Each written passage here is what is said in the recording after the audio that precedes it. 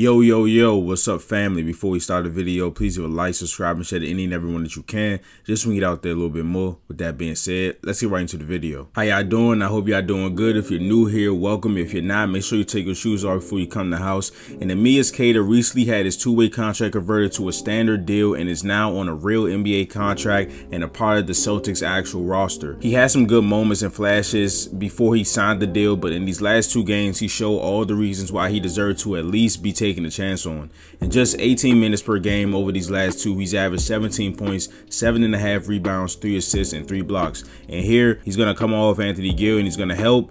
Gets the block on the backside, and then we run to the other end. He puts his hand up, signaling the screen for Jordan Walsh. He gets it, sets the on-ball one. He gets it here, and the most impressive thing I think that people don't actually know about Queta is that he can really pass the ball. Now, he's not on Kornet's level yet as far as that, but again, he is showing flashes of things that are deserving of a real NBA contract, and this is why he got it. So here he gets it. He sees how the defense is moving.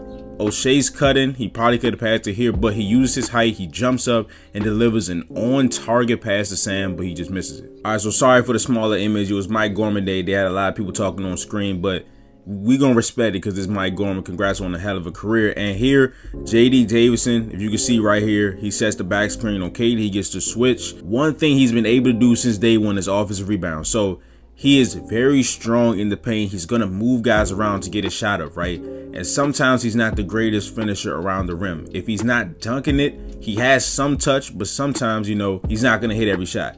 But what he's going to do every time is he's going to follow his shot. He gets the offensive rebound after the miss, and he puts it right back in. And sometimes it just looks like he has springs in his feet, right? He's a very nimble guy. And again, he's from Portugal. He's the first Portuguese player in the NBA, and you know soccer is really popular down there, and sometimes on defense you can just tell that he has that soccer background. And here it's the body control. So he goes up against Avdia. Avdia has it on one side with two hands in the air. He has the hang time to switch it to the other hand, but Queta also has the hang time to then challenge from one side and then in the same jump go to the other side and block the shot of Avdia. And something I just kept preaching in my first film session of Queta is just his activity, right? Again, he's nimble on his feet. He can guard on the perimeter on a lot of occasions. So here he gets it. The guy pump face, that's Eugene Omarui. He meets it at the apex. He blocks a shot. And then we're going to come down on offense. And on offense, it's offensive rebound, it's finishing, and he's a great screen setter. He puts his hand up right there for his feet. He sets the screen, gets Johnny Davis lagging behind a little bit. So now he has the switch for the majority of the possession. They get it to him at the elbow, and the Celtics are really comfortable with giving him the ball and him initiating some offense, and he's making reads out of that. So here he initiates a pick and roll again. He's going to stay right here, and he also really understands spacing. So here we have a pick and roll Kornet. He slips, right? So he comes out to the corner, right? Johnny Davis is a tag man here. He's not going to go out to the corner. He sees that there's a 2-on-1. He cuts right to the basket and he dunks the ball. All right, so here the Celtics go to ram action. Ram action is just when there's a screen set for somebody to go set a ball screen. So here, Kornet's going to set a screen on Queta's man. He's going to come set the ball screen for Peyton Pritchard on Johnny Davis. And here he sets a good enough screen to get the switch. I've done numerous videos on the Celtics plays and how they get switches. The easiest way to get a switch is to set a good screen, because the defensive player literally can't get back to their man in time, so they have no option but to switch. Of course, there are other ways, but setting a good screen is a really underrated part of the game, and they get switches like this, and Queta scores over Johnny Davis. And if an action works one time, go back to it until they stop it. They do the same exact thing. Again, the ram action, Kornet screens Queta's man. Queta sets the ball screen, and then here he gets the mismatch, gets deep, post position, he's calling for the ball, his feet enters it in, pushes Johnny Davis one way, pivots towards the basket, and Johnny Davis has to foul him. All right, so here the Celtics go with shake action. Queta sets the ball screen, and his roll, his gravity as a roller, gets Springer an open look. So here's a pick and roll, right? And this happens a lot if a team has a dynamic handler in the pick and roll, which Pritchard has been these past couple of games. He's been dropping 30s. He almost had a 30-point triple-double in this game. So Omarui shows so Jared Butler can get back. But as that's happening, right, even before Queta rolls, right, you have Kisper on Jaden Springer in the corner. Omarui is showing and Jared Butler is trying to get back to Pritchard. And that means that there's a 2-on-1 when Queta rolls. So here's the shake action, right? So Queta rolls and Jaden Springer is going to lift from the corner to the wing. So now this tag man who was Kisper has to choose if he's going to take away the roller and give up this 3 or go to the 3, and he has to give up this roll. And I guess Jules will probably have to step over, but then that's an open 3 for either Fee or Drew Peterson when the defense rotates. But on this roll, Corey Kispert sinks in to Queta. He leaves Jaden Springer open, a good pass by Pritchard, and he hits the 3. And the first 2 redeeming qualities I saw of Queta from the first time he put on the Celtics jersey is his offensive rebound and his screener. Watch how he literally takes Jared Butler out of this play. Stonewalls him. He can't get off the screen for like 2 seconds. And now he's completely out of the play. Omarui has to step up. Pritchard's gonna pass to the corner, but Champagne gets there late, and it's a 3. And again, here with the offensive rebound, he cleans up the J.D. Davison miss. And again, the nimble feet at that size, the ability to occasionally check guys on the perimeter and prevent them from scoring. So here at this point, Omarui has hit a couple 3s, right? So Queta's gonna close out with very high hands. He jab steps, he drives, and here the anticipation from Queta. He's on the left side, right? And Queta already knows that Omarui is going to switch hands to try to use the rim as protection. He does not get fooled here. Bats it off the glass, and here puts the chicken wings high, so anybody trying to bat the ball out of his hands is probably gonna get hit with a couple elbows. And here the Celtics are gonna run a little blind pick action initiated by Queta. He taps it right to Pritchard. They immediately get into some screen and roll, and Pritchard, drawing 2 guys on the drive using his great vision, drops it off for Queta for the easy layup. The activity around the basket, rebounding, blocking shots, offensive rebounding, and just being a presence in the paint. He's a real paint presence. And here he comes off of his guy on the wing because he sees the slip by Jared Butler.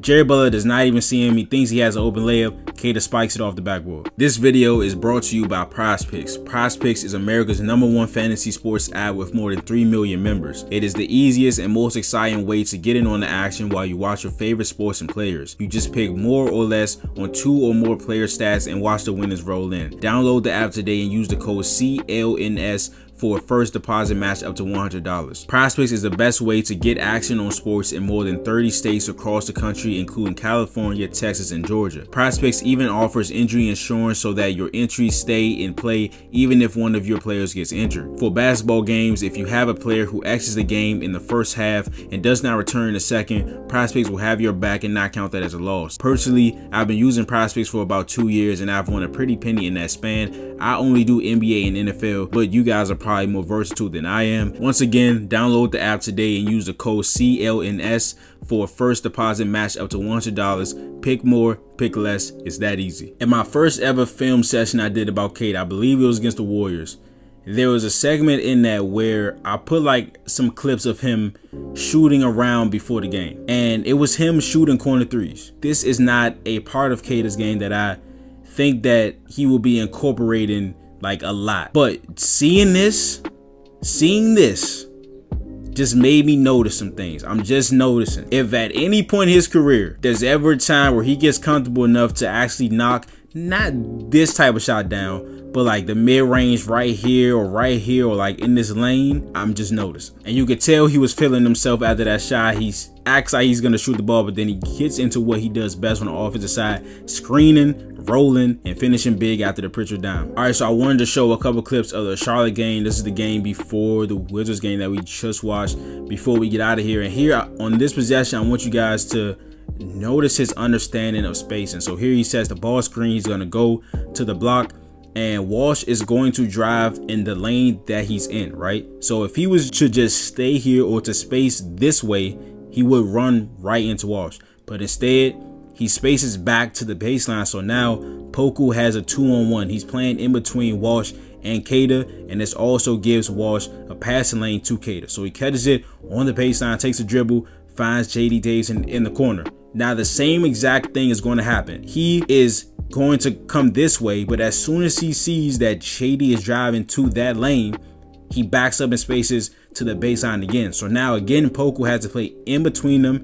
It gives JD a passing lane. He catches it and he finishes. And again, the Celtics are really comfortable with him initiated action. Here is him handling on the zoom action, especially with those dribble handoffs on those screens. He's a great screener, of course, and he has some pass and feel, and that could serve good for the Celtics as it does here with the Sam Hauser pull-up. Here again, some activity around the rim. He makes himself large, uses his length on the help. He gets the steal here. Sam Hauser, we're going to get a push by Pritchard. Pritchard makes an amazing move on Nick Smith Jr. And the important thing he does here, right? So after the spin move, he does the snatchback, right? So he's drawing Bolden and Smith primarily, but he sees Queta right here. He sees this passing lane here. So he's going to go baseline to draw Bolden this way away from Queta for just a tick of a second. Then he's going to fire that pass right there to Queta, and he dunks it home. In this game, we've seen the Queta Kornet front court experience, and they have some synergy together. It was a lot of good passes to each other here. Kornet's going to set the ball screen, and Queta's going to be the one on the shake action here. He's lifting from the corner. Kornet is going to set up shop in the middle of the rim. He's going to get it, jump past the Queta, and he finishes it. And this was one of my favorite plays out of these last two games. Queta is clamoring for the ball because he sees that Kornet has a mismatch. So here you see him calling for it, and he's going to look at Kornet right there, right? And he wants the ball to initiate the high-low action. He gets it, lobs it up where only Kornet can get it, and he finishes it with a layup. And here he gets it, looks at the rim again like he's going to shoot it, hands off to Hauser. Again, the offensive rebounder, where this one just got right to him. Then he goes to the rim like he wants to score. He draws a couple guys, and then eventually he's going to find Drew Peterson in the corner. And this was just a crazy catch after getting pushed. They didn't call it. Here he's able to use the length and the athleticism. Again, sometimes it looked like he has springs in his feet. The catch right here to reach all the way back at an impossible angle, and he still gets the ball in through. And then on defense, he's in the pick and rolls. And again, he's nimble enough to stay with Trey Mann long enough until he passes the ball off.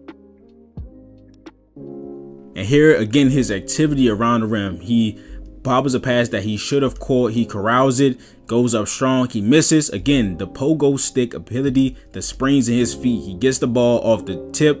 And then here, he's going to carve out some space. And again, another jump pass off the pivot to Jordan Walsh for the three. And this was just crazy to see here. He gets the offensive rebound, and when you get the offensive rebound, especially if you have smaller guys around you, you want to keep that ball high so they don't swipe at it. He gets it, keeps the ball high, and again, looks like he got springs in his feet, goes right back up and dunks it. And here on the last play, he's going to set a screen, absolutely kills Bryce McGowan's. Then he's going to come back, set a ball screen, he's going to slip it, just puts it off. And here, the rip through, the pivot, springs in his feet. But that is the video. If you enjoyed it, please leave a like, subscribe, and share to any and everyone that you can, just so we can get out there a little bit more. And I will see you guys in the next video. This is Nick. Peace.